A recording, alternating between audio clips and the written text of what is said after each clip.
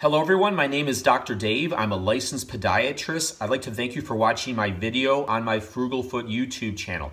In this video, I'm going to show you how I lace my work boots. Now this is a boot that has a combination of eyelets and the lace hooks. So I'm going to start as if this boot is simply being put on after it's been worn, so it's already laced through the eyelets. This is simply going to be a lacing technique for how to do the lace hooks.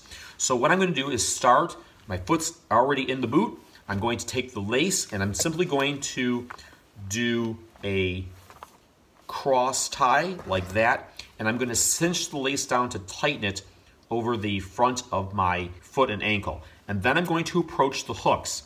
The left lace through the left hook, the right lace through the right hook. I'm not grabbing several hooks at one time, only one hook. And then I'm going to make another tie. No loop, just a tie. Then I'm going to go to the next level of hooks, one hook at a time. And again, I'm going to make another tie. And then the next hook level and another tie. And finally, the last hook level, and then I'm going to make that cross tie again. Now, at this point, you want this lace to stay tight and not loosen up so that you can make whatever type of loop you like to use.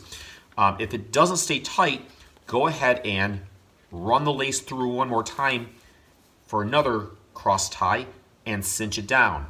If that doesn't work, do it again until it finally stays tight. At this point, then you can go ahead and make whatever loop that you make. I'm just going to do a simple, I think they're called a bunny ears loop, so like that. But you can do whatever you want to do. Now you'll notice I did not lace around the cuff of the boot. I never do that, and the reason why is because if ever there was a situation where you had an unfortunate ankle injury and there was significant swelling in the foot or the ankle, if the lace is tied around the cuff, it can act as a tourniquet and cut off circulation to your foot. I never go around the cuff of the boot with the laces. I simply keep all the laces in the front.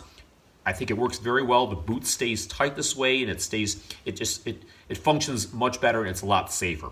I hope this video has been helpful for you and you learned something. If you did, please give it a thumbs up. I'm Dr. Dave, and I'll see you on my next video.